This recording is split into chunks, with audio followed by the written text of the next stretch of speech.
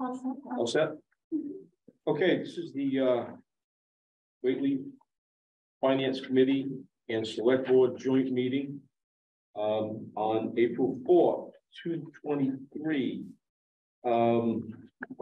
We will have our agenda where we will go over the minutes, and then following that, the agenda has we will discuss the police budget, then the fire, transfer station, schems will be in, and finally we'll have some additional things to do at the end. So that's what we have right now. Everyone had a chance to take a look at the last meeting. Make a motion, we approve the minutes of the last meeting. I second. All those in favor? Aye. Aye. Get anybody remote? We haven't, I don't believe, Joyce is remote. Hi, Joyce. Okay. All right. We don't normally do this, but I think it's a good idea to do this. And prior to getting into the actual budgets themselves, time for public comment. Is there a public, anyone who'd like to speak regarding anything that's on the agenda this evening? Okay, then let's get right into it. Okay, the first up is the police. We have Chief Sabine here. Sabine. And for all those out there wondering, yes, if we could read, Steve, let me tell you, you use the smallest font you could possibly find. Well, that's me. He's got to get a lot of stuff. I used to be able to see. Yeah, me too. This is my first official meeting with glasses. So this is, and correct me if I'm wrong here, but you are requesting. Why don't you tell us what you're requesting? Can't read it. I can't read it. So I am, well, not me, but through the police department, the budget that I submitted is pretty much a level service budget with the exception of two different items. I don't know if those are the two biggest items. Those are the increases. I don't know if you just want to get right into that, yep, or if you want to go line by line, how you want to do it. Why don't you think we really need to. First of all, tell us what the total budget request is. Okay. Dollars. So the total budget, and this may have changed recently slightly. I have $259,309.75. I'm not sure if that's the most up-to-date one that you have. Okay. That's what I've got. That's what that says. All right. Okay. So that request, just a couple of, I guess, housekeeping things as far as the police chief salary. You notice that there's the addition of $2287. It's not really an addition. It's just that inadvertently got left out of the last budget, so it never got voted in. That was my mistake. So that's just adding that to what it should have been. So that's not really an increase for that 2287 amount. And a couple of the other things are just miscellaneous, contract things, annual maintenance agreement things. Cost of doing business goes up, so a little bit of an increase. I think it was $450 or $500 that it went up there. So nothing major in that sense. So the first item I'm looking at this year, I'm not sure if you just have the budget or what you have. Did they get the? Yeah, we have that. You have this one? Yeah. Yep. Okay. So I gave an overview of what I'm looking for as far as a third full-time position. That's essentially what we're looking for in the police department. This is, I think, year 3 that we've been looking at this position. Each year we look at it and get kind of more and more demanding, I guess, to put it that way.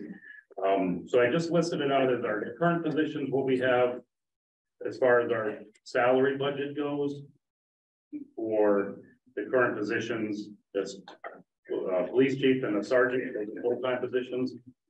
We are down to 6 part-time positions. So it was 8 up until recently. We're now down to 6. That's the total salary budget, 196,391.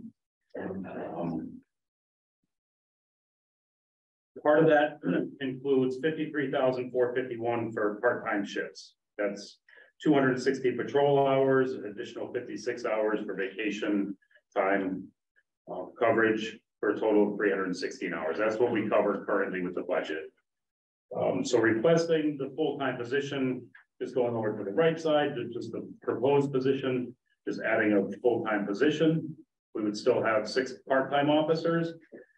As we've discussed in the past, part-time, by having more part-time officers, it doesn't really increase the budget because we still have a set number of shifts that they cover. So just because we have 6 versus 8, and there's not really much of a difference there. So that would raise the total salary budget up to 220,192. So that we talked about it last year. The biggest part of looking for this position, I know from the select board's perspective and from the finance committee's perspective, the discussions that we've had, there was a desire to reduce the number of part-time shifts in order to help offset the increase on the budget. So this year in particular, we're kind of running into a position where we're not really having much of a choice because of police reform, and that's a whole nother hour-long discussion that we could have. But some of the things with police reform, the biggest impact that we're seeing is that it's going to have an impact on our part-time officers. So with police reform, everybody has to be certified to the same level. So when you're a certified police officer, you're certified. There's no part-time, there's no full-time anymore. You're just certified. So the problem that we're kind of foreseeing is that, one, these officers that have to go to additional training, it's an additional 200 hours of training that they have to go through in order to get certified. We have 1 person going through currently, 2 more people that are going to be going through to become certified for the next group, the 3rd and last group for next year. So those positions, everybody has to be certified. So we've got to spend more time, more hours certifying people to become certified police officers. So we've lost a couple of officers that aren't going to be able to attend that training because there's 3 weeks worth of training that you have to attend in person. So 1 person only has 2 weeks vacation, so he can't take 3 weeks off to attend training. And he's getting up there in age, so he's not really interested in going through the additional 200 hours of training. We have another officer that's going to be aging out, so to speak. You get to age 65, you either need a waiver or some special circumstance. Right now, I'm not sure how they're handling waivers because of police reform. They're not really issuing waivers. In that sense, we've done them in the past, so you can work from 65 to 70. But again, that officer is not interested in attending the additional training either. So the second part of that is once those officers become certified, we now have to look at, from an investment perspective, for lack of a better term, we have to look at it for our officers, because if we currently have 6 officers, if other departments around are hiring full-time people and they're paying better and they're offering benefits, we're going to start losing those people. They're going to be laterally transferring outside of the department. Then we're going to be left with, we're not going to be able to cover any of the shifts that the part-time officers cover. Hopefully we don't get to that point, but I'm sure it's in here. I'm sure I can find it. mm-hmm. What's the investment in the training for 1 officer? You said we invested. For the bridge, what we call the Bridge Academy. It's about $4,500 to attend all the training. There's a portion of that training where they have to go, it's called emergency vehicle operation and control. They have to go out to a course and do a week-long driving course. So there's some money there for paying for fuel and things like that. So there's a lot of added things into it. The physical, they have to attend a physical, which is different than just a regular pre-appointed physical. That costs some money, so there's a there, plus the training itself. So we're looking at about $4,500 for the first person that went through this. So looking at, again, the potential for losing additional part-time officers, whether they don't want to go through the training or whether they're going to laterally transfer to another department. We're looking at still being able to provide the best coverage that we can in town. So adding that third full-time position, we're looking at cutting a reduction of about $22,362 in part-time shifts. That's about 132 shifts that we're cutting out. Right now, we have on average about 23 shifts a month that are covered. We're going to be going down to 12 shifts a month that are going to be covered by the part-time officers. The full-time position, part of that would include some weekend hours as well. So I know that was a point of discussion in the past, so we're going to have to look at that. We're going to be expecting some flexibility from whoever it is coming in to find the best schedule that we can that works the best.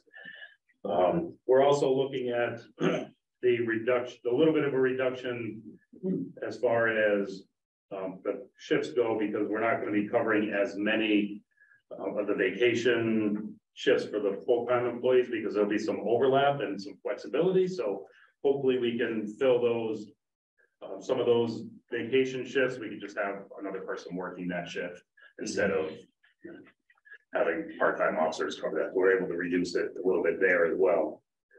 So that brings the total down from 316 shifts down to 184 shifts. And I think you're looking at $31,089 that's requested in the budget to cover the part-time positions. A couple of other, I call them minor things, because in the big scheme of things, it's not as large of an issue. But with losing the two officers, we're cutting out about almost $1,700, because that's hours that we don't have to pay for in-service training for those two officers. So we're able to reduce that a little bit in the budget as well. So this full-time position, I'm looking at starting it at $48,880. That's $23.50 an hour.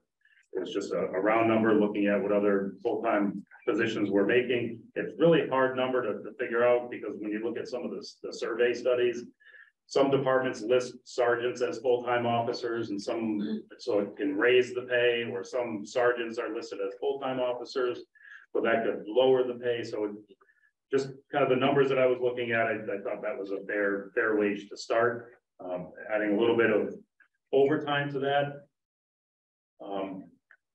for each of the full-time positions, adding some overtime for that will also reduce having to fill those shifts with other people. So the comp time thing is going to kind of go away. Right now, the full-time officer uses comp time as compensation for any hours worked over 40.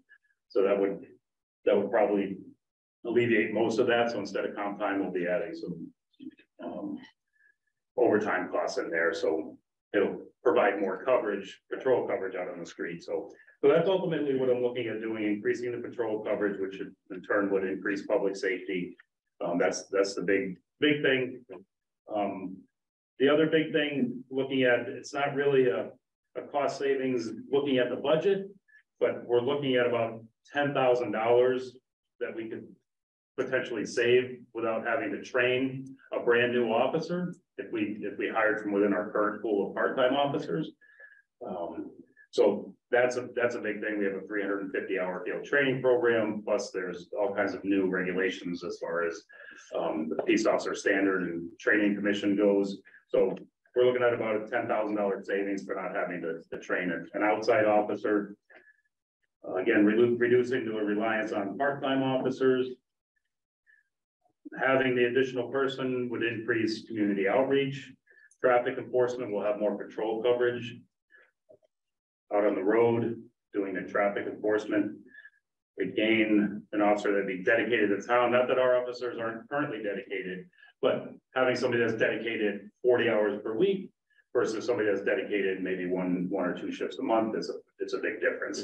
I can use that person. I can delegate different duties. We could spread things out more. We can make much better use of somebody that's dedicated on a full-time basis. I talked about the flexible schedule.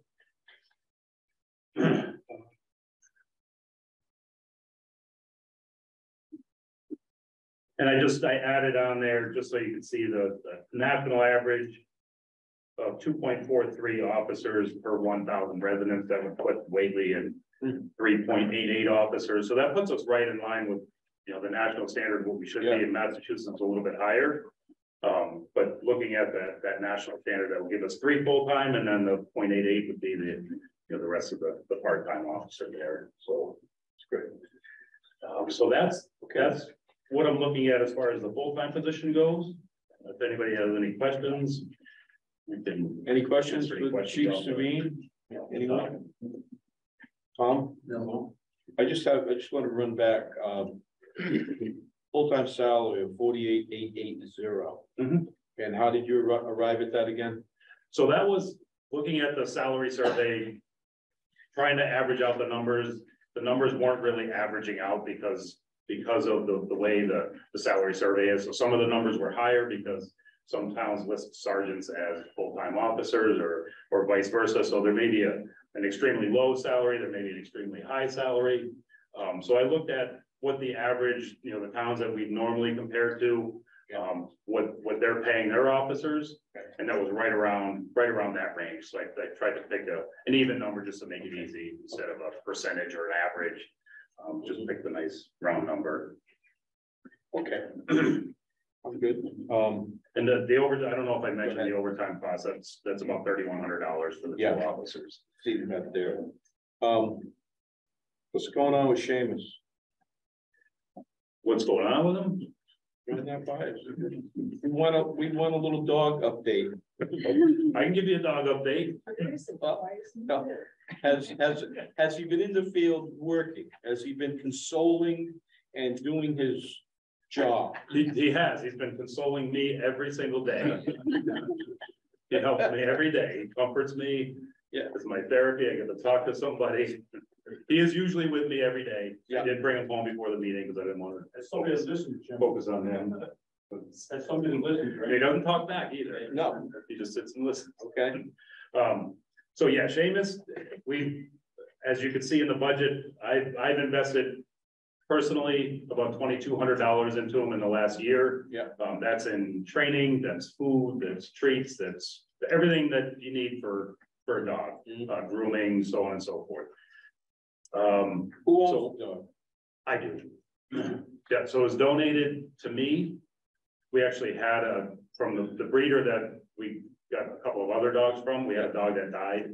So when I was talking to the breeder, I was telling him that I wanted to look at a therapy dog. He's like, oh, well, I'll give you another dog to replace the one that you lost. We lost one of the dogs. So I got the dog and decided that we could train it starting at a young age to work as a therapy / company dog. You gonna bring him into the school? Yes, he's been in. Yeah. The school is a different animal because kids, they see a dog, they tend to like flock to him, and we're still working on the training and socialization aspect of it. He has good days and bad days. He's only a year old, so a little over a year old. So he has good days and bad days. Yeah. Not bad days in the sense where he's going to attack anybody, right? But just bad days where he just doesn't want to be bothered. So does he like Officer Bates? Does he take to him? No, so that's perfect. Okay, so that's working out. Tries to bite him on a daily basis. Chases him to the locker room. Just like the chief, he chews my butt every day. All right. So yeah, I'm looking at a little bit less than what, about half of what it is to cover some, because we have some more training. So at this age, we can actually start therapy dog training, which is going to be another expense. So additional training, feeding, vet, all the other things that come into play. Hoping to I know we discussed it last year with the select board, when this first started, when we first rolled out the program, and they appointed Seamus as the official Whately Police Canine dog. There was some discussion then about in the future, like possibly adding some money to the budget to help offset those costs. So that's the only other increase in the budget. He's a standard poodle. Yeah, he's about 50 pounds. You're gonna shave them up like with the ball and the tail? Absolutely not. Absolutely not. Puppy cut. One length, the whole thing. I can't do the poodle cut. Okay. Can I mention something? Go. Okay, so I moved to Whately, well, I guess 15 years ago, but I've been here for a while, and my now husband, I got married, called the Whately Police Department and told you guys, I'm not sure exactly who took the call. I'm just trying to say thank you for taking the call, because I had a crazy guy who was crazily insane, very, very bad, and you guys trying to hurt me or something, or just crazy. He wasn't rational.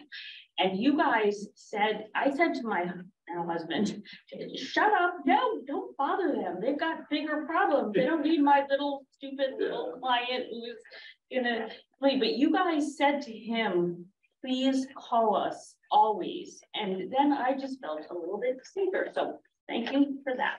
You're welcome. Absolutely. Anything. There's no problems too big or too small.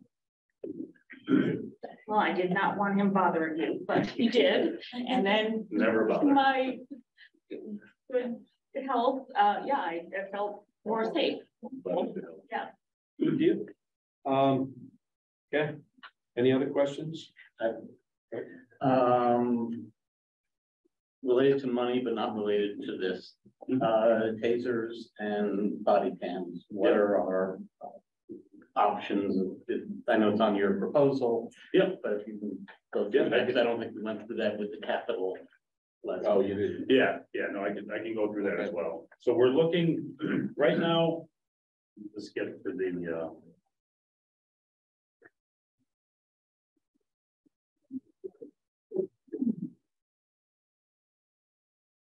all right, so the budget request or the capital request for tasers, new tasers and new body cams. So I guess it's kind of a long story. I'll try to shorten it as much as I can. But again, police reform, there's some regulations in police reform that are forcing us, in a sense, to relook at our body cameras. The current body cameras that we have, those cameras there's a number of things, I've got a list. There's a number of things that makes them out of compliance with what the requirements from post C. That's the Peace Officer Standard and Training Commission. So there's certain things that make our current body cameras out of compliance. They voted on the actual regulations that made it a CMR. They haven't voted the CMR yet. They're going to be doing that. They could do it tomorrow. They could. I'm not sure when it's scheduled for, but it's going to be very soon. It has to be soon because some of these things technically already went into regulation according to the time frame. So looking at our body cams, we have to look at new body cams. So looking at new body cams, the state contract, they have Axon as the contracted vendor for cameras or for body cams and tasers. So the thing with Axon is if we purchase the body cams from Axon, we can get in on a program where they also supply the tasers. So it's a two-part thing. So we get the taser and we get the body cam. It kind of comes as a pair and they work in conjunction with each other. So if I draw the taser for any reason, the body cam automatically comes on. There's also the option, if we draw our firearm, that the body cam comes on. There's a sensor that we can get from Axon that'll cover that as well. So some of these things are coming into play as far as the police reform, use of force guidelines that they want. So they're actually telling us that they have to have these options. If you draw the taser, the camera has to come on. So we have to have a camera that works in conjunction with our other equipment. So this is the best option that we have. Our current equipment won't do those things. They won't work in conjunction with each other. How old is our current equipment? Not that old. It's about 6 years, going on 7 years. That's about the life expectancy. if you know anything about cameras or tasers or electronics, they say about 5 years. That's what the manufacturer says. Would they last longer? Probably, but we're gonna be out of compliance, and then if So what do we something do with the happens- old ones? Flush them down the toilet. No, you can't. You know, well, no, you can't, but they're junk. Well, no, we could give them to the fire department. We could use them for training purposes. We doing drills. We could do. I mean, they're Yeah, cameras. yeah. They're cameras that we could use. Yeah. They don't have any of the capabilities like the wireless capabilities that they're requiring that we have. So, They are requiring us to spend a lot of money. they are. Who's they? Well, this is State? the state, it's the Peace Officer Standard Training Commission, but the issue is they say that if you have body cams and tasers, you have to be in compliance, you have to meet these regulations. So there's nothing that says we have to have them, but I don't want to go backwards. I think it would be a detriment to the department going backwards, getting rid of body cams, getting rid of tasers. If anybody's watched any videos, I mean, we've had a few incidents, but tasers are a huge deterrent. I would think that from a town's perspective, that you'd rather us just deal with an individual. If we have to tase them, then have to deal with a lawsuit because there's a big pile of 10 people trying to subdue somebody. Tasers, the incidents that we haven't actually had to deploy probes into somebody, because the only incidents that we've had, as soon as they see the taser, they're done. They shut down. They don't want any part of it. Yeah. So that's a huge thing for officer safety, for public safety. We don't want to beat people up. We don't want to get beat up. And if we could just have one simple tool, yeah, there's an expense to it. But just having that one simple tool has saved a lot of people and a lot of officers. You guys still carry nightsticks? We do. Okay. We don't call them nightsticks anymore. They're batons. Okay. Because nightstick sounds like you're gonna beat somebody at night in the That, alley. in my day, that was a deterrent. Yeah, the new deterrent is the taser. Now it's okay. And the body cams, I mean, 60 grand. frankly, from the body cam perspective, it's been a huge deterrent as far as looking at the, what do you call it, the transparency. Looking at transparency and looking at officer accountability and public accountability. With these cameras, there's nobody on our department that wants to go backwards. Yeah. Nobody on our department that balked at this when we first went with the cameras. Everybody wanted it. Yeah. And we've had numerous complaints, not legitimate written complaints, but numerous people that have come to me and said, oh, this officer was rude, or he said this, or he said that. And I tell them, well, I'll go back and look at the body cam footage. And they say, oh, you have body cams? Like, yeah, everything's recorded. Oh, well, he wasn't really rude. He just wasn't. And they start backpedaling. So we haven't had one complaint that actually went to fruition because of the body cams. So these are the issues. I mean, people are suing towns left and right, because they don't have these options. They don't have the option to see what's going on at the scene. I know it's an investment. I know $60,000 is a lot of money. It is. I'm looking at $60,000 as a one-time request. There's a second option to that, which is over a 5-year period. We pay the first year, we pay for the equipment, and we pay for the first year subscription, if you will. That's about 16,000 and change. And then every year after that, it starts at, I believe, $8,300, and then it goes up incrementally for the next 5 years by 3%. So we could actually save money if we bought it all up front. You know, you could save a couple of $1,000s by buying it up front as opposed to doing it every year. At the end of those 5 years, we're looking at either subscription costs or You're gonna be replacing it. What's that? You'll be replacing The it. state will want you to have color, Yeah. or, you know. Yeah, oh, I hear you. Something will be I hear you. there. Yeah, there's a lot of unfunded mandates out there. The state came to us and said, you have to train officers at 200 hours, and they gave us nothing. No. And then they came around and said, we'll give you a little bit of money. Here's a little bit, here's $1 million to help. And we said, well, we got 3,000 officers that we got to train. What's $1 million gonna do? It's not gonna give you much at all. So our legislators, local legislators and representatives are coming through and they're getting some reimbursement money for us. So I think the first year we got $2,600 back. We spent 45, they gave us 26, so about half of it that we got back. We're looking at applying for it again this year to get some refund money back for that, because that's a big expense. $4,500 per officer. That's a big expense, but I look at this as an investment to the town. I look at the grants we've gotten in the past. I look at the donations we've gotten in the past. In the town, we have $100,000 worth of equipment at the station that the town didn't have to pay a penny for, because we got it off grants and we got it off donations. So I think, this is the first, other than a police cruiser, this is the first like large item We expenditure. paid for 6 years ago.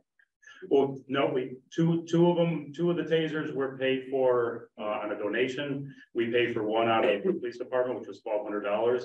And then cameras came off of a donation as well from Yankee Candle. Yeah, so donations, we didn't even pay for all this stuff 6 years ago.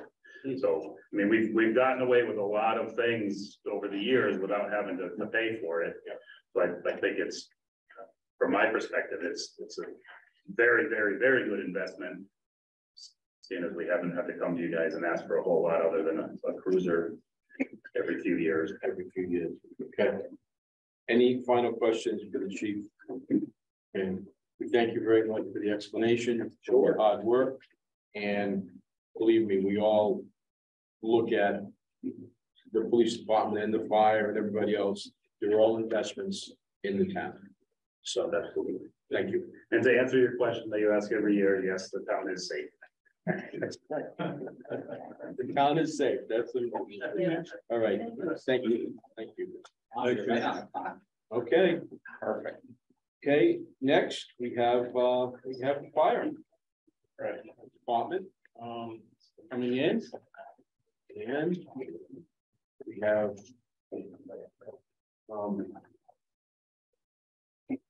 everybody knows John.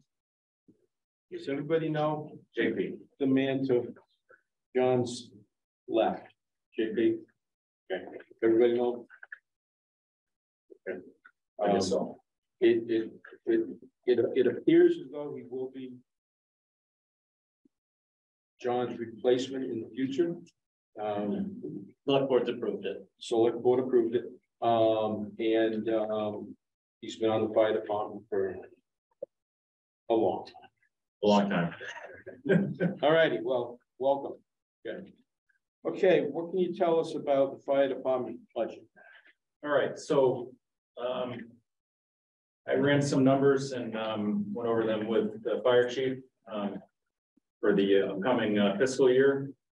And we're looking at pretty much being level funded. I think there's like $638 difference. The handout that I just gave you today is, I think it's similar to what Brian had. I just colored the line items that are green have decreased, and the orange ones have increased, just to make it a little bit easier to read. I don't have that much knowledge about the individual line items in this budget because I haven't managed this particular budget before, but going through the last year's expenditures with John, we were able to pull out some specifics, some areas that we could lower them and some areas that should be increased. But one of the areas to lower was postage. Obviously things aren't really getting mailed like they used to. It's electronic. And then the heat, I lowered that to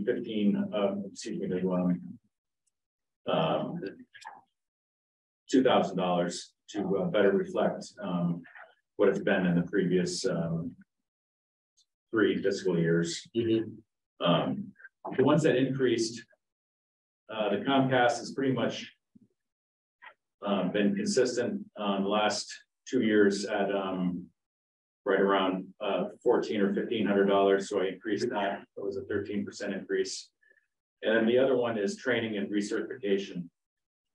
One of my goals for the upcoming year as a new fire chief is going to be to increase the amount of training that we're doing in 2 ways. We're going to have monthly drills, but also I'm trying to organize a plan where we can have 3 department members every month doing 2 hours of work in the fire station. So you can call it a truck check, you can call it whatever you want, but I think the main responsibility would be to have an officer, an experienced firefighter and a newer firefighter, and let them have a time to inventory all of our equipment, clean it, what needs to be cleaned, but also to provide some one-on-one training. The officer can train the two firefighters on specific training needs they might need outside of a larger group. So that's where that $2,000 increase came from. And whatever we do over and above that training and recertification, we would be taking out of the firefighter salary section. My understanding is that we'll talk about the personnel committee recommendations at another date. That will be at another date, right? Okay, That's there will be more, the discussion will be sure. more extensive than it will be. Yeah. Yeah, to be able to get it in here. Yeah, so that's pretty much it for the fire department budget. There is a line down at the bottom for firefighting AFF grant match.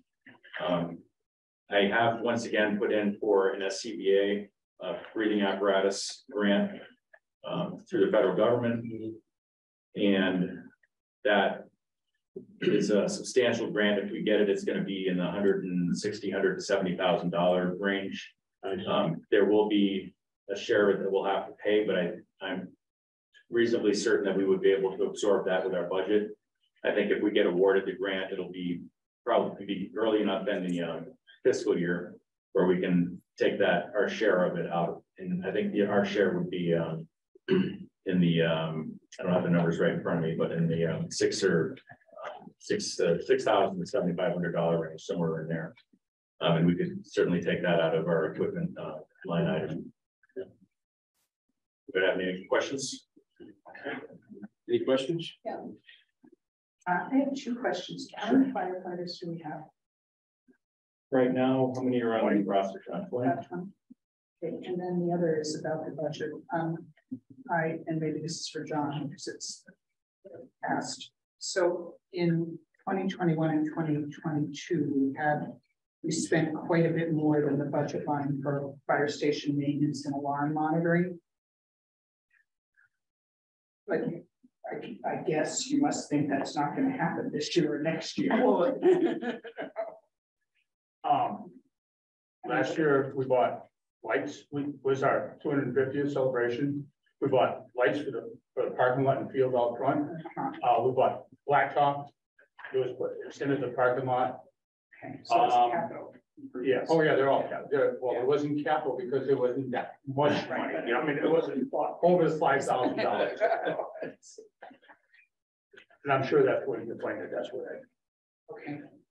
Thanks. And while I'm speaking, speaking of capital budgets, Yeah. I believe we have the pagers for next fiscal year for the capital plan to start light bird. Oh, and some of that also might have been radios because we had hammered with extra money on radios last year. Yeah. So how many do you have to replace? What? Pagers? 20. 20? Yeah. Everybody gets a new pager. New frequency. Yeah, there you go. Bingo. They changed the frequency. They always do. They Tommy. always do. Tommy, I know. this is the third time. I- But the good news about the pagers is that they're We can give the old ones to the highway you department. can give the old ones to highway department. There is a grant possibly in the works, and there's a reasonably good chance that that grant will be able to cover either all or the majority of that cost. So the word from the Franklin County chiefs at this time is that we should hold off on buying right at this moment and keep the money in the pipeline if we have it. That way we have something to fall back on if this grant doesn't work. It sounds like there's a reasonably good chance that we'll be able to get a matching grant where it's either subsidized or fully funded. Yeah, and the select board at our last meeting, we talked about money, things to come out of CLFRF, and those pagers would come out of that. And if the grant comes through, then that money will go back into it. The bottom line issue is they're changing the frequency because the antiquated radio system we're running on now they're not gonna fix that. They can't fix it. I guess that, yeah, what's the right word? Yeah, absolutely. They're robbing parts from one to fix another one, and it just doesn't work. To find parts on eBay. Mhm. Yeah, and you can't get the Red Sox games on them anymore, so that's gotta go. But, okay, yeah, look, I think the bottom line is, if the guys are safe when there's a fire, that's the bottom line. Yeah, get them there. They just get them there, yeah. They get them there, but you know, all the other stuff, the equipment and all that. We certainly wouldn't want to be in a position where someone, a firefighter was hurt because they didn't have the right stuff. Sure. Yeah. No, so, other questions for the fire department while they are here, Tom? No. Yeah.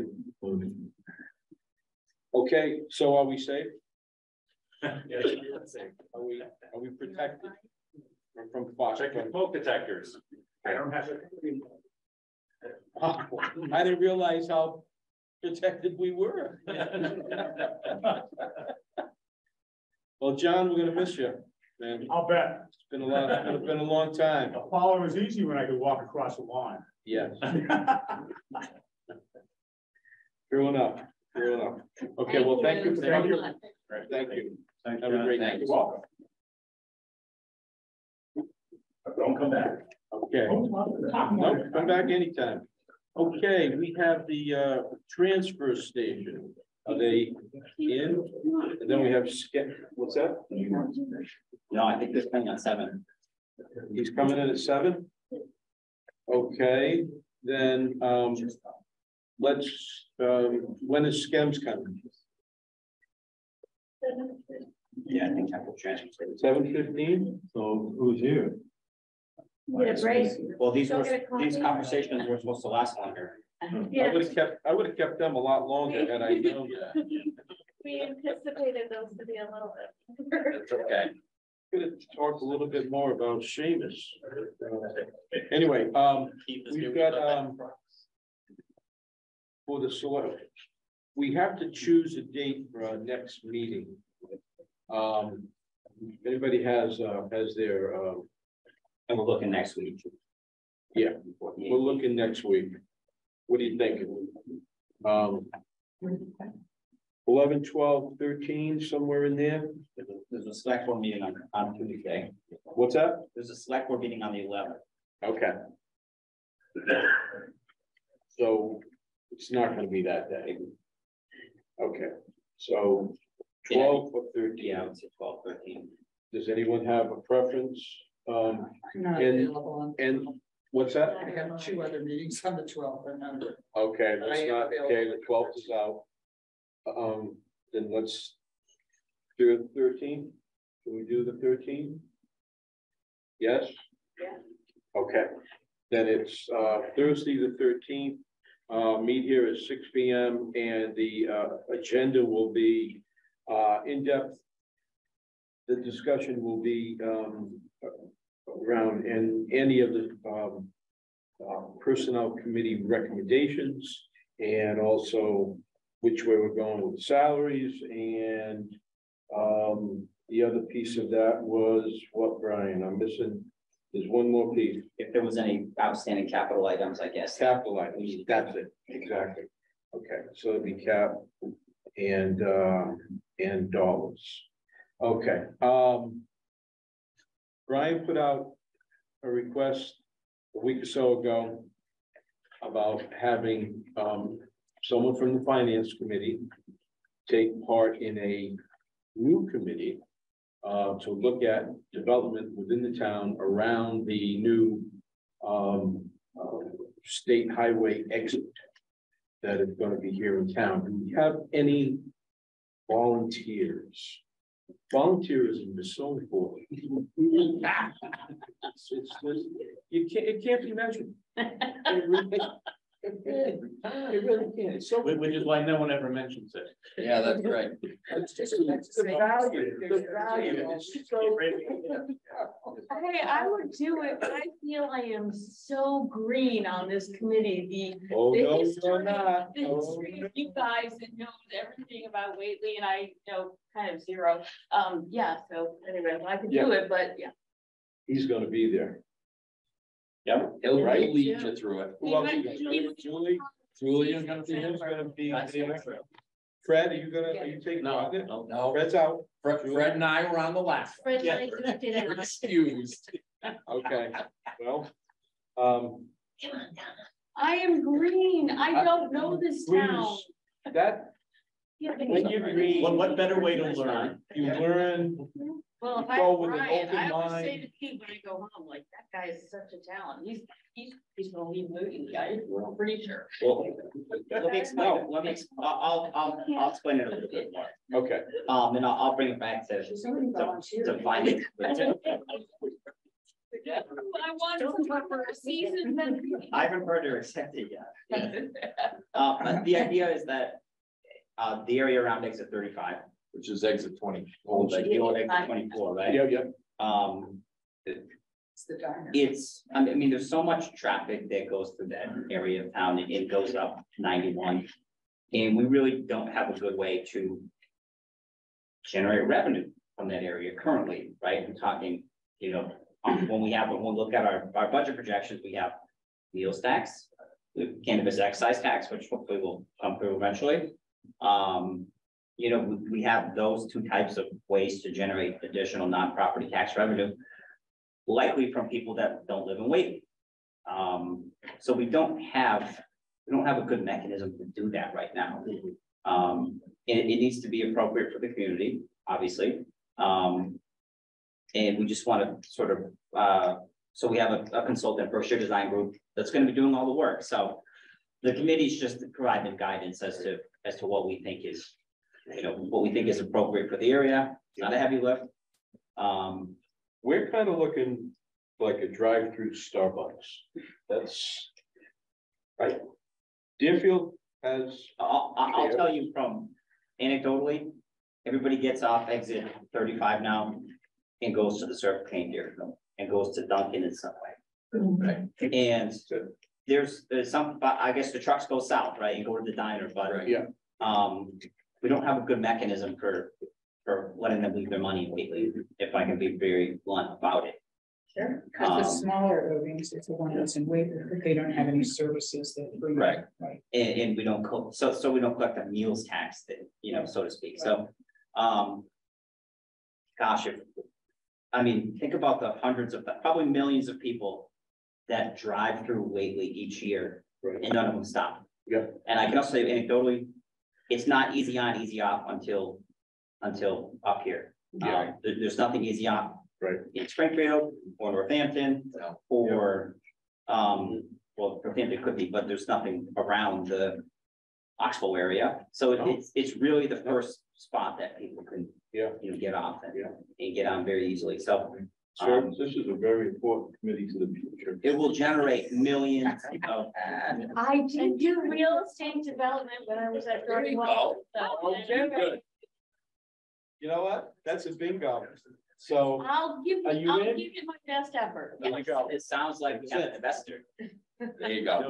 Yes, Good. we do. But yeah, the focus will be on No, I did do a lot of real estate development, actually. rezoning efforts and, there are some single family homes in the study area, which we need to be sensitive to. But I there's, also was on the board of Wayfinders or HAP Housing for about 15 years. So yes, I believe I might be able to contribute a small amount. perfect. So you're not green anymore, obviously. One of the big So you're in. obstacles Thank is you. that we can't have a drive-in. Thank you for that. That needs to be changed. I agree. That would be up to Well, I them. agree that that's an obstacle. That bylaw has been in effect for, What's that obstacle? Sorry. there's a bylaw in Whately that you can't have a drive-through. And that's something that, But it was put into effect. It was voted on at town meeting and it was I'll bet it's been 30 or 35 years, maybe longer than that even. Well, So there's ways you everything can do it. changes. And but it It can be changed, It and can be it's changed. probably time Yeah. to change it. Well, it was probably the same group that voted in the strip club at the corner, you know, The strip so clubs have been here a lot longer. it was a lot longer, well. Yeah. Don't bet on it. The strip clubs in general in town, a lot longer. So that's the point of the study. is Wait, trying to wait. figure out. Oh, yeah, Whately, Yeah. Yeah, maybe you and I could just like sit down together and chat a little bit. Terrific, all right. And the other obstacle is wetlands. yes. Well, yeah, the study area is from like the diner door. Are there wetlands? Are we getting wetlands too? Everywhere around is about. Not really in the study area. Those, we're pretty sure. It's gonna be a lot of redevelopment. Like the old box property. House property. Okay, settle that, wonderful. Okay, yes, they are. South County Emergency Medical is in the building. My apologies if I was late. I thought it was 7:15 for me, so. Yeah, well, It is, but we'll take you, You'll take me early? we'll take you out for it. Happy to be here. Thank you, everybody. hold on, where is, I gotta find PS2, PS2. PS2. Okay, go to 4. Okay, see.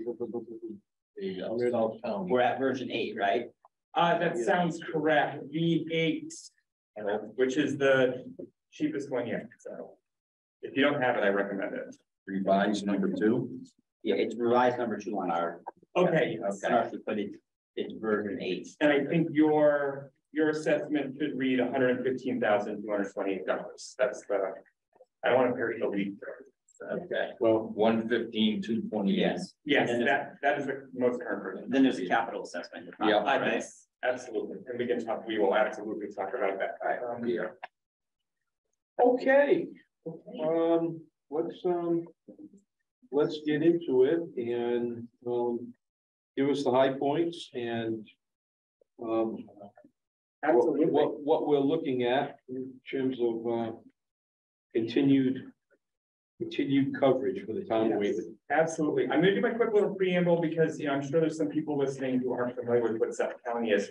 We are a municipal EMS third service. So all we are responsible for is ambulance services. So we're not obfuscating stuff in a fire department budget or things like that. We're only worried about EMS. We are a municipal third service. So Deerfield is actually the fiduciary agent. So all the employees are employees at Deerfield, but we were created through an intermunicipal agreement, an IMA. So we're the only department like that in the Commonwealth. And that means that Deerfield, Sunderland, and Whately all appoint 2 representatives to the Board of Oversight. And it is with the Board of Oversight that we have developed this budget. All 3 towns have equal voting power in that oversight board. And then once we vote on the budget there, then I take it and I present it to the 3 towns. So this represents the most recent budget that Board of Oversight approves. Because we are in that intermunicipal agreement, we're using an enterprise fund. So this is absolutely everything soup to nuts. So including post-employment benefits, including employee benefits, current employee benefits, all those things are accounted for in this budget. Our current task is 1 ambulance, paramedic level, 24/7. Paramedics go to school for about 2.5, 3 years of education. So that's 1 ambulance 24/7, and then we add some additional staff 7 days a week during our busiest hours, about 9 a.m. to 5 p.m.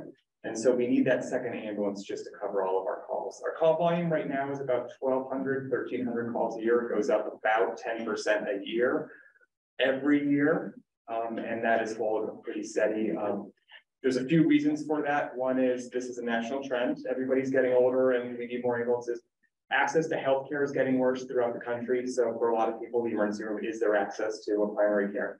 And our neighbors are not in the position of having done this wonderful South County EMS IMA. So we are going mutual aid more and more often to municipalities on all 4 borders of these 3 towns because everybody's feeling the same crunch. And so that's where our call volume going up is. In order to provide that coverage, we have to figure out exactly what that's gonna cost. And we do that with 10 full-time staff, about 7 to 8 per diems.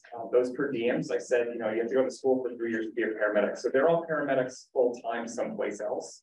And they work per diem. And so they fill in for things like vacation, sick call out, and extra activities. So those 10 employees plus the per diems plus the benefits comes to 1.3 million for those employees. And then we add another, we sprinkle in another 236,000 for operating expenses. And so that's the cost of gauze and oxygen and fuel and those incidental stuff. From that top line, the 1.6 for providing that level of care, we anticipate some revenue from billing because we do have a capitalist insurance, medical insurance system. And so we bill and we actually have excellent returns because of our demographics and because of the way that we document. It's all electronic, so we can capture insurance data pretty quickly. It gets sent off. And so for FY24, I'm estimating $625,000 roughly in revenue from ambulance billing. So because we're going to get that money in billing, we subtract that out of the 1.6.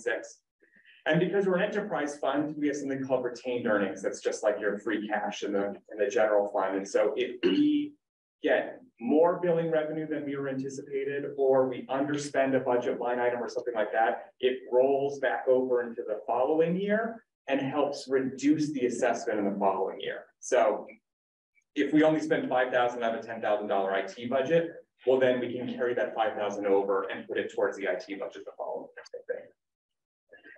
Our retained earnings that we have that we can apply to this budget is $292,000. So that leaves that we need to come up with through appropriation $917,054.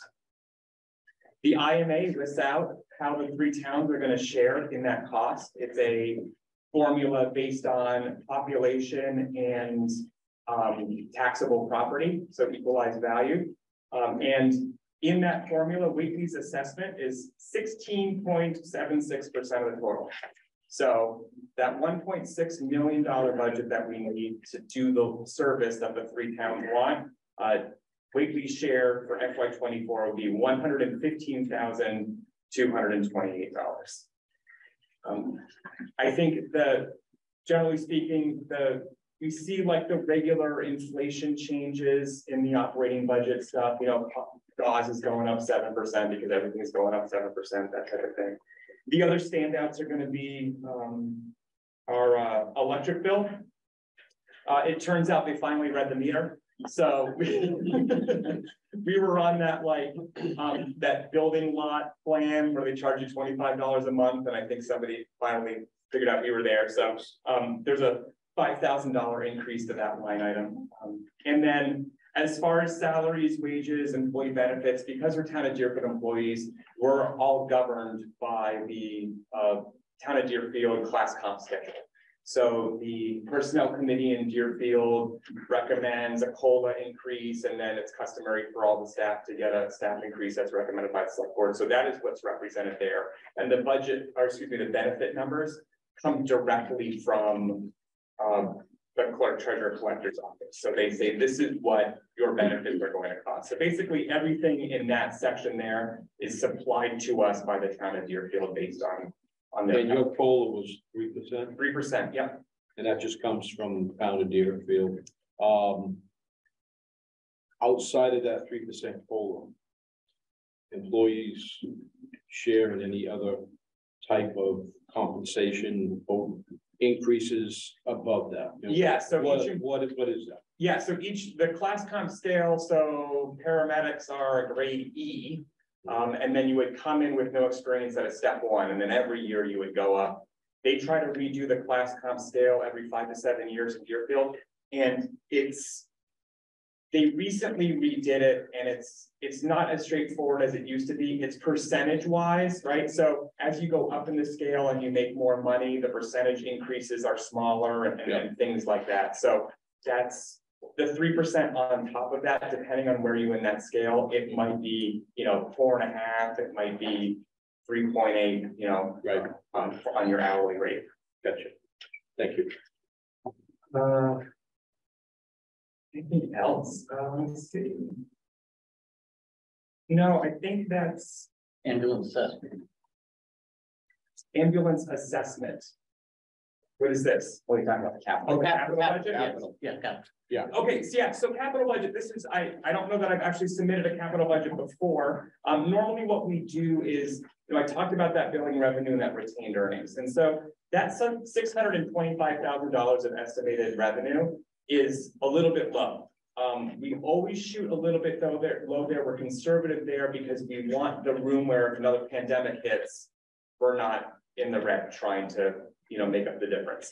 So when we budget that, estimate that a little bit low, when we come in a little bit high, we like to take some of that and put it aside every year for the eventual ambulance replacement. So that's just good budgeting, fiscal responsibility. We know that we'll need to buy a new ambulance every 4 to 5 years.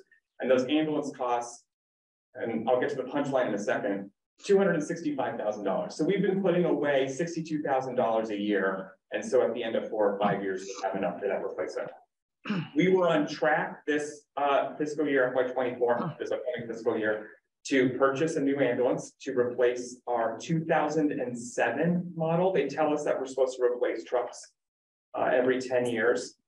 This one is outdated and not nearly as safe.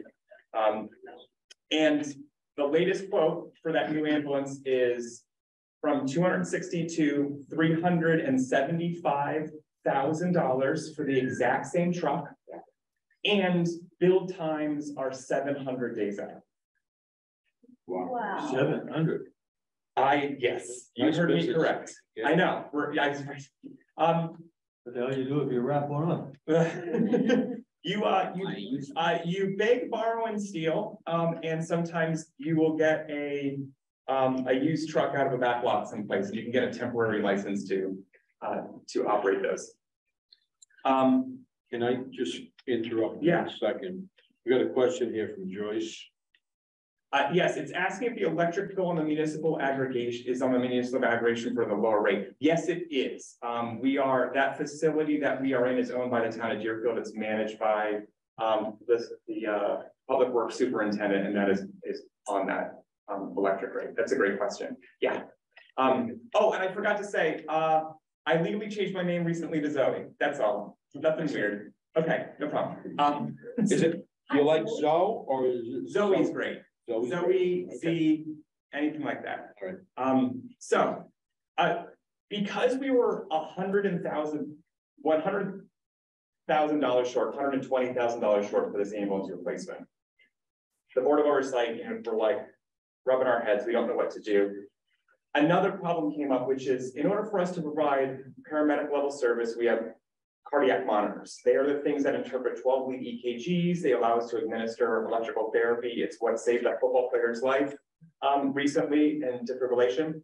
And we have 2 of those for our 2 frontline trucks. We have 3 trucks. A third truck is just at the basic level. Those LifePack monitors are about 7 years old. They are also on a 10-year replacement schedule. They were purchased under a grant. And we've recently found out that that generation of monitor, the manufacturing process for the electrical circuitry was harmful to the environment, so they stopped making those. And they've changed their supplier, but it means that the monitors we have are not repairable. So Everything we have is. it's like, it's one of these Common theme. right? So they told us that, they told us the 360 for the ambulance, we covered there. So the Board of Oversight decided the monitor replacements are only about a year out if we order them today. And the Board of Oversight voted, we need these. If one of them cracks or whatever, we don't have a backup. So we need to replace these immediately. At least if the 3rd ambulance goes down as non-repairable, we have the others. Yep. So they were taking a portion of the money that we had put aside for the capital replacement of the ambulance to instead purchase the replacement cardiac monitors early. Order them now, and so that way we'll get in the pipeline for that. They'll be about 9 years old, and then we'll have solved that problem. That puts us a little bit further behind on the ambulance replacement. So the Board of Oversight voted, you know what? we don't have the money ourselves to purchase the ambulance, but this is a values judgment as just as much as it is a fiscal decision. So at least put the question out to the member towns. Some towns have capital stabilization, some towns have free cash.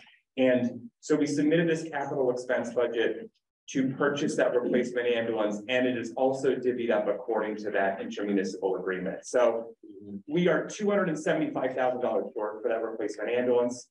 But Whately's share would be 46,000. Yeah. Now, if one town, was like, we can't afford this or whatever, then it's not like the other two would have to pony up the difference. We would just be short. We wouldn't be able to make that purchase. Have you spoken with the other towns? I have spoken to the other towns. I did not get any sort of indication, even just like temperature in the room about it. I know Deerfield's in a pretty tight spot right now, and they have a lot of capital projects on the burner.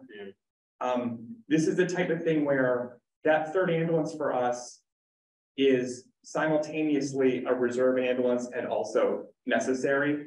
We need 2 ambulances to cover our calls, and so you need 3 ambulances up there. One needs to be decontaminated, get service, or things like that.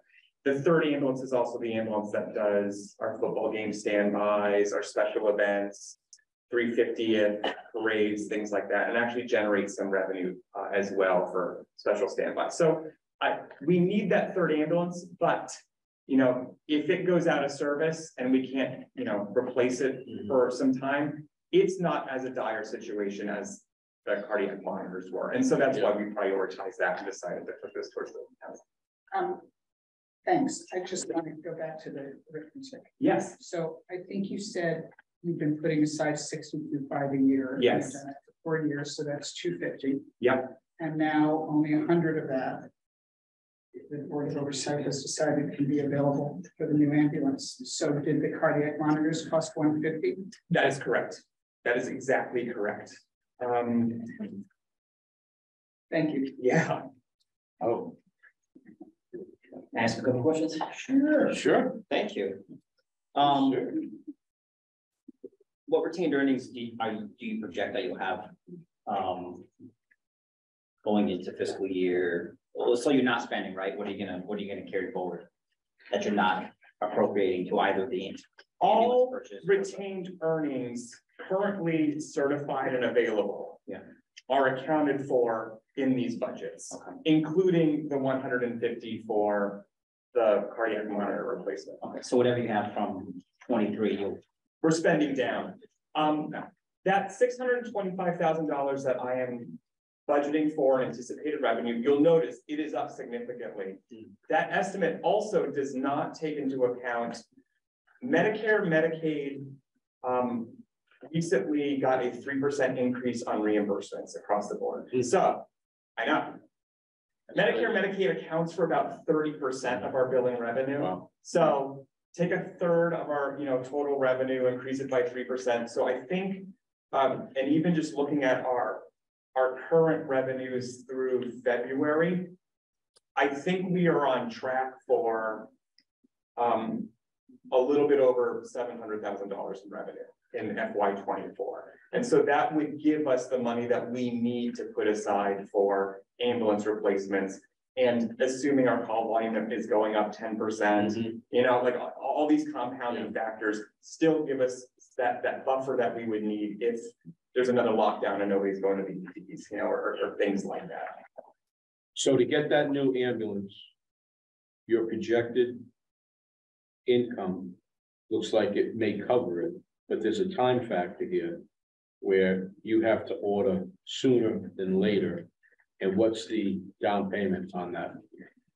There is no, the payment is due immediately for the cost of the chassis.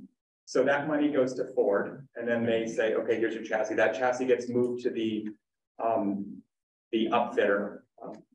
And then the balance is then due at time of delivery. And there was questions about that we've been talking about, and we don't have any sort of conclusion yet for me to share here, but could we authorize at town meeting to borrow the money, knowing that we might not even have to borrow it by the time that these things come up, you know, we will have the money on hand. We're also looking into the option to lease an ambulance. That is an option that is available. It is not popular when you have the ability to purchase an ambulance for either for the obvious or not obvious reasons. But I'm also reviewing that as well. It's not so popular in this region, but there are a few departments that have gone down that route. So I'm picking their brain right now to see what made them choose that. But I don't have that information here to present tonight. I'm sorry about that. So when do you think? Well, how do we budget something that is May or may not happen. may or may not May or happen? may not happen. Plus the other towns, you have these plates spinning all over the Moving place. targets, I know. The short answer is I don't know. The long answer is, you know. I know. I know. I know. Brad's got an answer. I won't even give a long answer if you've got an answer. I've got an answer for Whately at least, Yeah, and that is, again, CLFRF money. There you go. If If we need it, the it's there. select We board, don't. again, is sort of, hasn't approved them yet, but Yeah. that is among the line items that we said we will likely fund. We can put off, the other towns don't approve and it doesn't come through this year. We just don't appropriate that money out of that source. I have two more questions. I'm Fred, that one, yes. I have two more questions. Can you give a quick summary about any discussions that have happened with the town of Hatfield about joining the service? only that a Hatfield Select Board member reached out to the Board of Oversight and just was like, what are you guys and what would this look like? There was no official request by the town of Hatfield for South County to like make a proposal, and South County did not prepare a proposal or anything like that. The math is very easy because everything's outlined in the intermunicipal agreement about what shares are and how to calculate those things. So it like kind of shooting from the hip. You know, I was like, if a community your size were to join, we would need 2 trucks 24/7. You know, that's going to cost $2 million, and at $2 million divided this way, roughly that. But that was as far as, you know, I wouldn't even call it a discussion. It's just kind of like a, you know, sitting around the table. There's always kind of a underlying murmur in the region about like, you know, how do we regionalize? Could we become part of South County? Things like that. Conway. I know Lebanon and Shutesbury for a while, you know, just because Amherst is, you know, sprung out so much. Like I say, the math is easy. But to make it happen, in order to ratify the intermunicipal agreement, the current signers to the agreement, Whately, at town meeting would have to approve the adoption. And so like there are just, you know, plus the town coming in, that is a multi-year process if that were to ever be discussed. But the Board of Oversight have to have that conversation. My last question is, what do you think the rate for mutual aid, right? Let's just have it as an example.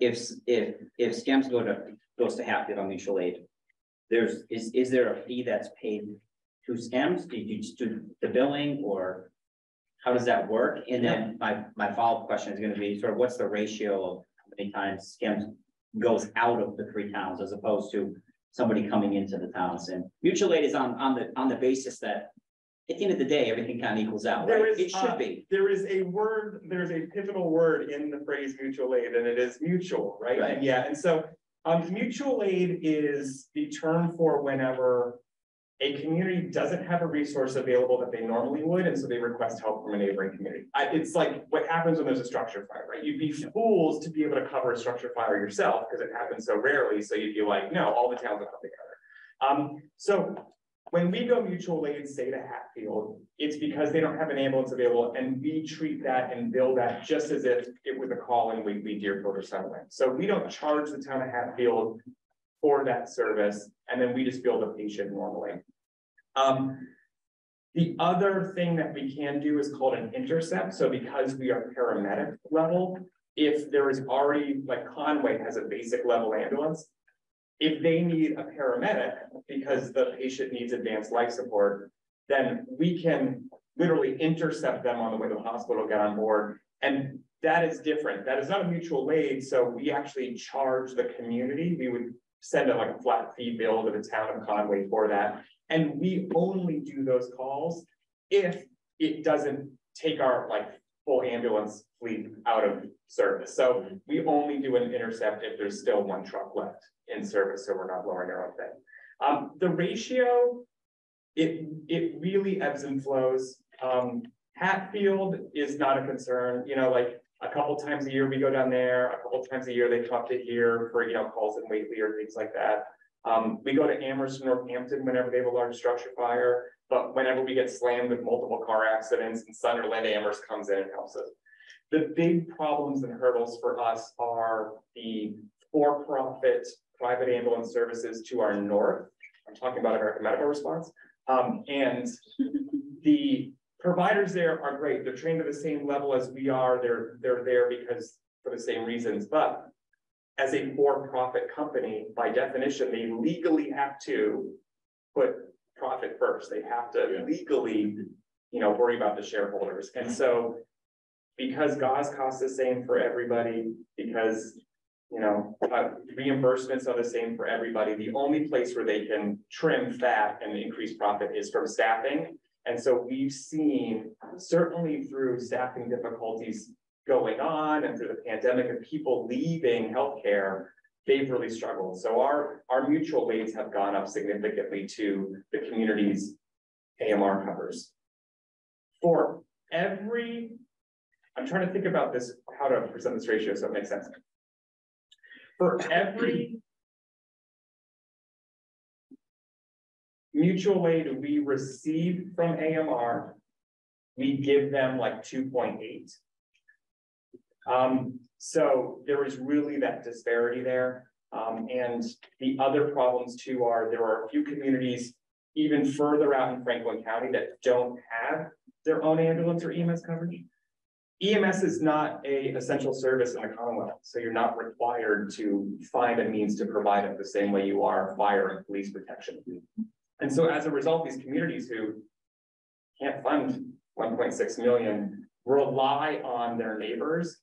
And what it does is it pulls these services out. So communities like Gill, Leiden, Shelburne, AMR is busy responding to them to cover their ambulance calls. And then we in turn have to backfill AMR. And so those are discussions that we're having at the county level to try to figure out how do we kind of bolster everybody so we're not subsidizing these other communities in that regard. So that is all to say mutual aid is a factor. I think it's about 10 or 12% of our total calls last year.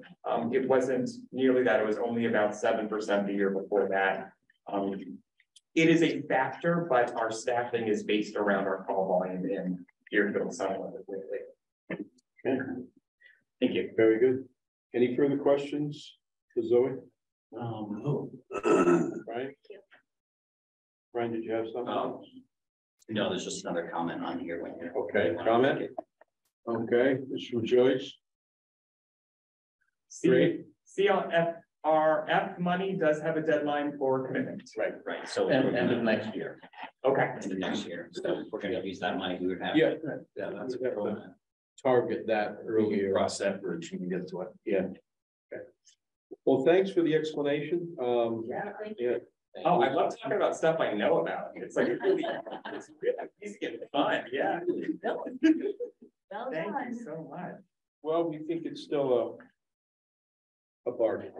Thank you. I've been requested in the Berkshires coming up soon. Beckett and Otis are looking to potentially regionalize and looking at our model as kind of like the gold standard. I've already been to Central Mass, I've been to Connecticut to speak about it. And we've got our annual Western Mass EMS meeting coming up, and I'm sitting on a panel to talk about regionalization and stuff. So I think everybody in Whately should be very proud of what we've accomplished in creating this service. So Is there a succession plan? for me, Yes. Yeah. what is there something I need to know about? Well, you're doing a lot of traveling. That's how Trying to grab you or what? Farther east you go, but. Yeah, No. yeah, there's deeper pockets out there. No, it's this is the community I live in, and I'm very proud of what we've accomplished here. Good. All righty. Thank you again. When the house goes on the market, that's. Thanks a lot. Have a good night. Okay, so No Fran? No, Fran- she's here. Fran's here? So, Where's Fran? Top left corner. Oh, there he is. thank you. Oh, there he is. There he is. Francis Fortino. I'm just waiting. In the wings. Okay. You never Hang changed. on, we gotta get Hang on, through we're gonna get your papers out here. Oh. Where is he? Okay, does anybody have a? PH3, Say that again? PH-3, EH. or it was in the new package. Can't remember some new stuff. Now I'm confused. Mhm. I printed it out. but I know I got it, now I remember getting it. I got my public health. There we go. Okay, so is this, Yeah. Franklin County inspection? Go to 3. Transfer state. Oh, the transfer. Okay. 3. Okay, PH. Okay, all right, we're getting there, don't worry. We're getting old, friends. Transfer station. Don't worry, it took a long enough time to get this done. This one. Okay, transfer station budgets. Here we go. Okay, so transfer station is requesting $71,581. Thank you for having a nice size font on there that we can read. We have an increase of 13,427 for a 23.09% change. That's, I think that's the outdated. No, that's Uh-oh, I got the wrong one. Yeah, you're on the old one, the one they handed out this morning. Yeah. Okay, well, 71,580. You like the new one better. okay. you'll All right. like the new one much better. Okay, well, why don't you get into the new one and we The new can one's up too. I think it's- roll along. Okay. Well, as mentioned, we just got the numbers from our hauler yesterday late, and I plugged them in. I had gone from a worst case scenario, which was what was predicted by the hauler, among others, and that's how the 71,000 came up. But turns out he was able to get a better price, and although it's close to what the Franklin County Solid Waste Management District might have gotten, but this is still a better deal. So not much change except for, it's hard to read now, haul costs or is that tip fees? It's hard to, you're scrolled all the way over. I'll look at mine. Tip fees. All right. Yeah, the big numbers different is $2,830 for tip fees. They have gone up big time. All around What's the driving world. that, Fran? Excuse me? What's driving that? Nobody wants to take, well, we don't have trash We disposal have no facilities. landfills. We don't have any of those anymore in Western Mass. So Yeah. the stuff goes out of state, pretty far out of state, actually. So this tip fees are going up. There's transportation costs in there too, but that's what's driving it. And so, and that's not going to go down. The second, well, next line below that, you see trash hauling or recycling hauling. That went up a little bit just by virtue of the, what's he counting in there? Surcharge for diesel prices. So that's built in here. Couple more lines down, you'll see recycling tip fees went up. The MRF used to be free, it's no longer free. We pay now over $100 per ton. So you can see that appeared a couple of years ago, I guess. And now it's up to 100, not quite 100 a ton. So everything else pretty close to what it was. So little haul costs built in for the compost haul. And what else do we have here? a 10% increase for landfill inspections. So these are mostly for a closed landfill. So that's it. Okay. Go ahead. Yeah, I forgot the last time. There's also fuel charges for the other hauling things here, recycling hauling things. Yeah. Does anyone have a question, Fran, regarding the transfer station? Yes. I have a quick question. Maybe you answer this. I think we talk about this every year. But, I know the bags cost X, and the bags pay for what? Well, we had revenue last fiscal year of 48,943. That includes 5,600 in grants money, a little bit more. So bags are the biggest revenue part of that, 41,000. So bags and stickers, I should say. Mm-hmm. So we come close to covering our costs minus payroll, obviously, but yeah. So does everybody have to have a sticker? Or a bag?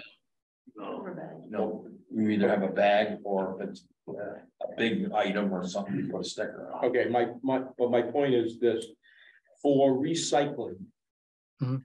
Okay, I know darn well that there are individuals who do a lot of recycling, do not buy bags because they don't use the compactor, right? But they use the recycling bins, mm-hmm. and we pay for those. So why not have stickers on cars along with the bags, so that you know who should be using those bins? Mm-hmm. Well, yeah, you're suggesting some kind of a flat fee to use the transfer station. We've thought about it, but actually within money that we used to get, and we still get, depending on what the market value of the recyclables is, we still get money back. And last year, I think there was $2,000 we got last fiscal year.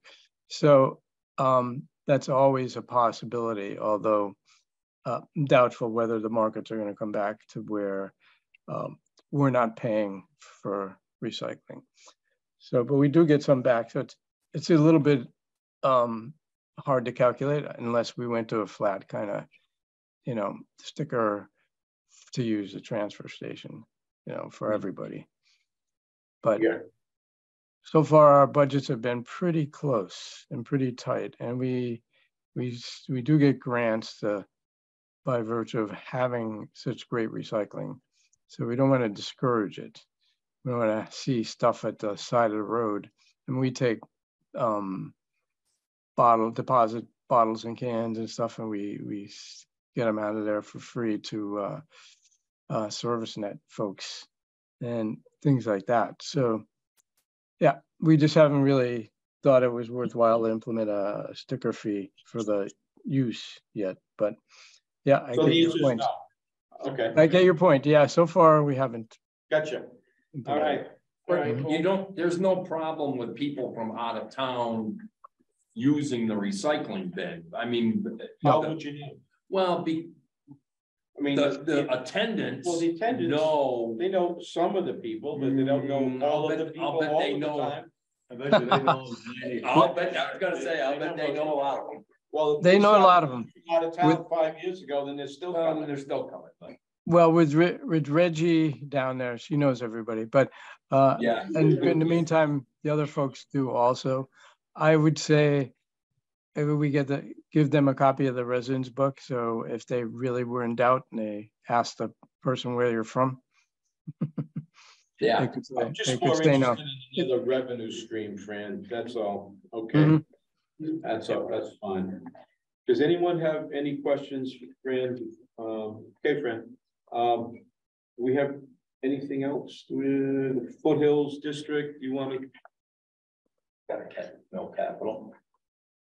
No, I should mention though that at some point we may want to purchase the compactor, either the current one for a highly depreciated price or get a new one as a capital expense. Because we've been paying for years and years on as a rental, and it's that could save a bunch of money. Yeah, okay. Board of Health is level, but those. What's that? I said Board of Health is level. Yeah. Level funded. Bills is level. Yeah. So. We're easy. That's true enough. Okay, solid waste.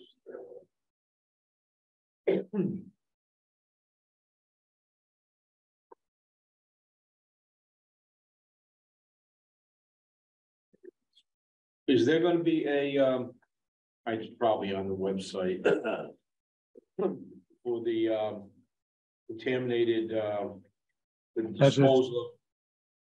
Yes. You didn't get your transfer station calendar put up on your fridge yet? Even the Whately scoop? Yeah, September 22nd or something like that. I didn't know those existed, to be honest. You don't live in this town. Yeah. You can't throw your trash. When you buy a sticker for your car, you get the, I thought they might want to put some out here at the town offices. I could use a couple magnets, you know. that would be nice, man. Take care of, Drop some off. Well, you know, you can take, there are, around the county, there are different dates for hazardous waste collection. And your residents can go elsewhere too and pay fees. Okie doke, we'll find them. Okay, are we good? Thank you. Thank you, Fran. Thanks, Fran. You're welcome. Have a good night. Have a good night. Yep, you too. All right, see you at the station. All right. Beautiful. Okay, it looks like that's about it. That's the last of our appointments, yeah. Okay. Anything else that you'd like to address? We decided on 13th, right? We have a date. At 6 p.m. We have a finance committee member going to the new committee. So, so those two things get done. And Keith's in the room. He must want something. I just didn't know if you were gonna get around to discussing the capital stuff again. We're gonna do it on the 13th. Okay, Okay, all right. I've given Brian some information, hopefully. I saw the truck information, I got it. I want it. So, good luck. Yeah.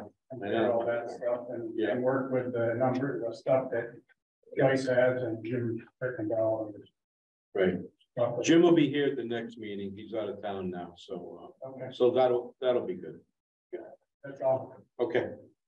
All righty. Do I have a motion? Well, actually, one thing, I just wanted to address Lynn Shibley's email because I feel like it should be addressed or. Should be a what? Addressed. Addressed what the emails? Lynn wrote a fairly angry email to all of us, and I just wanted it clear the air, even if. Yeah, I didn't read it very much other than, I did go over it when it came to the part of that there was a gender issue with our discussion, I stopped it. And and that has no place. And that's an opinion. The thing was an opinion from top to bottom, and you cannot argue opinions. And she has a right to her opinion, and that's fine, but that's just it's not something that we're going to address. Paul, Yep. I agree with you that it's not for discussion. I'd like to suggest that really in deference to Lynn's long service, that we officially add it to our record. That does not mean we have to discuss it. It simply means, just as we've let other people make comments, that it came a bit out of order, it came after the meeting, but I think that would be appropriate given her Can we put the giving her minutes, standing. Yeah. Sure. can we put the minutes of this meeting, we acknowledged and we've all read and absorbed the letter that she sent. Yep. That's all. So we saw the letter. We saw the letter, we read it. Most of us have read most of it and we move on. Yeah. So. Okay. Any other comments? No? I make a motion, we adjourn. Yeah, second it. We are adjourned. All those in favor? Okay.